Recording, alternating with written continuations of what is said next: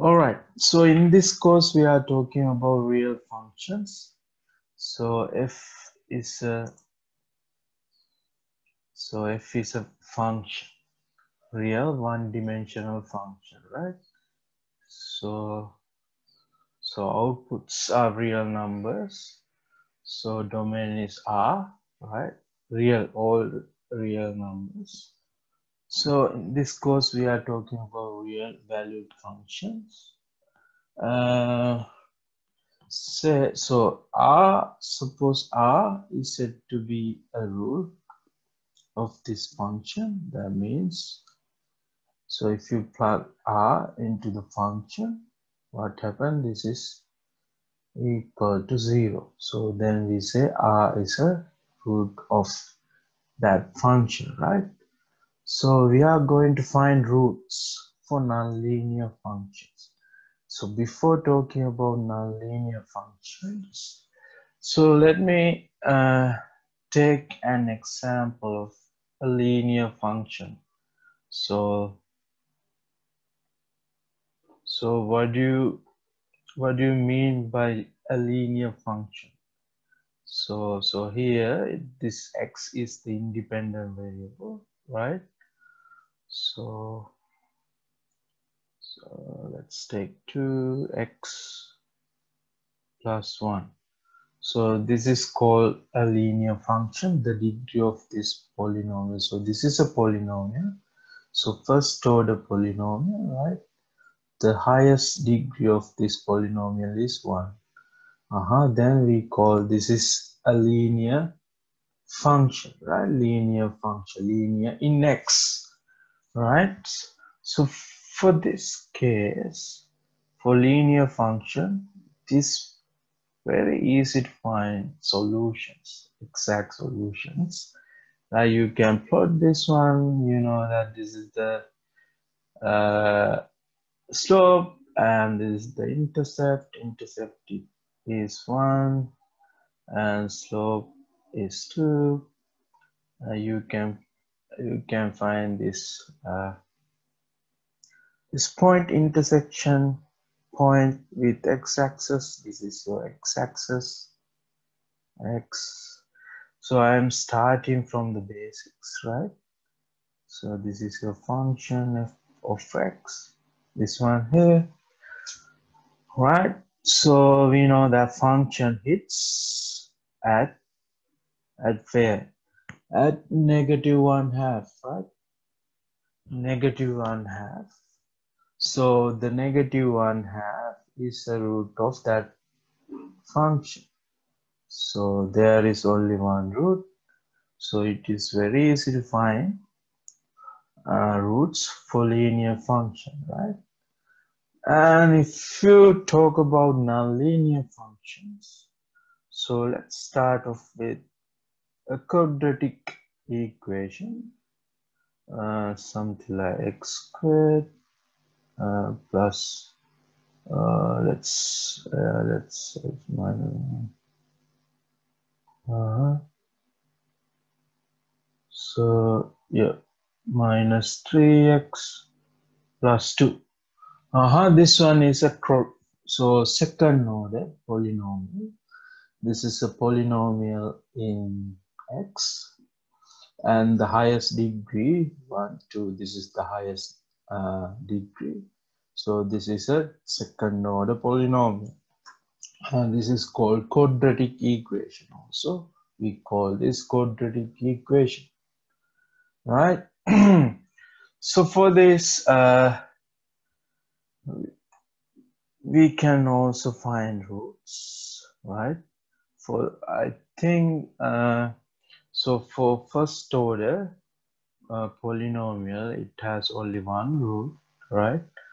For second order, it has there are, what is the maximum number of roots for this one? 2.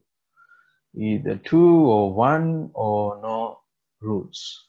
So if you consider this type of linear function, say this is a constant value, so this value, so For all x, the function takes 1. For all x, function value is 1. So you can see that. So this one is parallel. This function is, this curve, this straight line is parallel to x. This straight line does not hit x-axis, so there is no solution for this. And this has a one solution. So the degree of polynomial is 1. That means the maximum number of roots for the first order polynomial is 1. The maximum number of roots for second order 2. Or if you talk about nth order polynomial, you can say the maximum number of roots for nth order polynomial is n, right? So not more than n. There are, so the maximum root, the possible root, the number of possible roots for nth order polynomial is n, right? All right, let's talk about this second order. This is non-linear because it has x to the power squared. So this is a linear one because x to the power 1, right? This is called non-linear x squared. But this one, we can easily find roots for this if you factorize this into linear factors. If you factor this quadratic equation into linear factors like this, x minus 1, x minus 2, so you can find roots by equating this to 0. So this implies either at these points, either 1 or 2. So these are the possible roots, right? These are the roots. If you draw this quadratic equation, so you can see 1 and 2. So it goes like this, like yeah,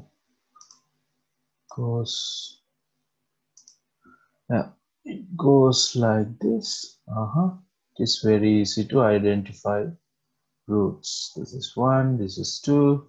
The function hits 2 points, right? In this case, 1 and 2. So these are the roots of this function. At these points, the function value vanishes, is equal to 0.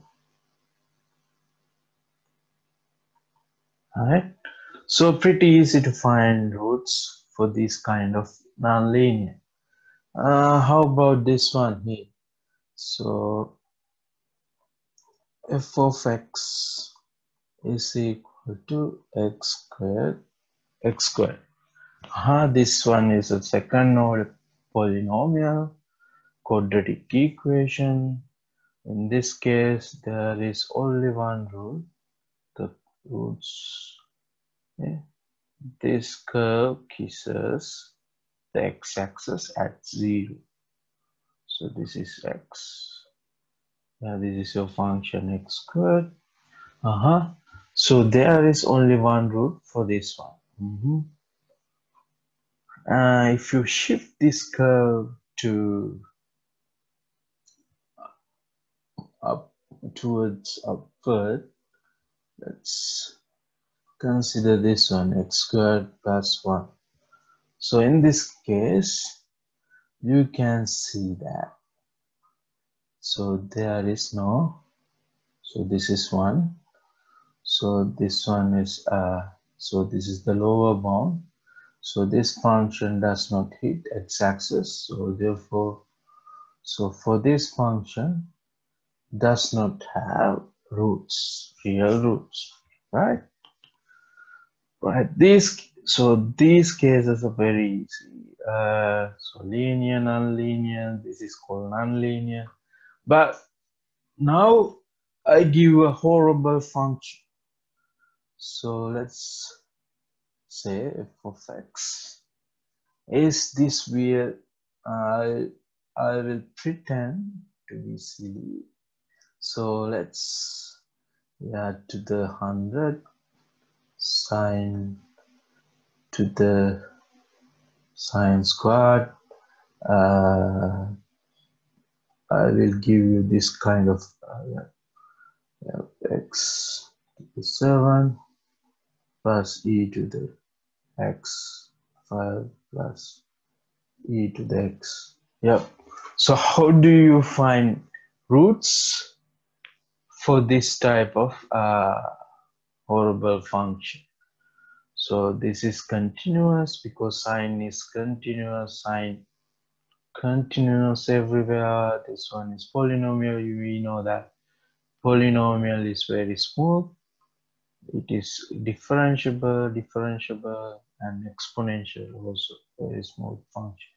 So this one is a continuous function. But how do you find roots for this kind of function? So this is definitely nonlinear. So it is very difficult to find roots exactly. So in this case, what we do,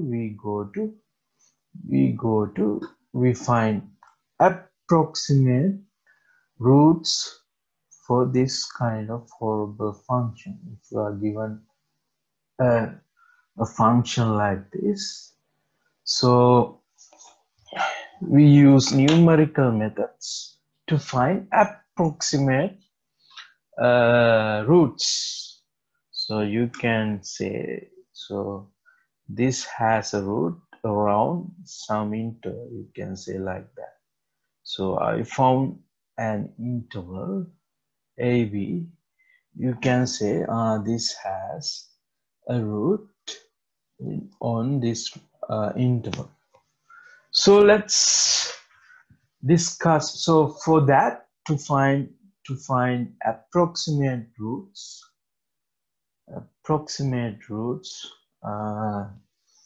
I think there are a few methods. You can use one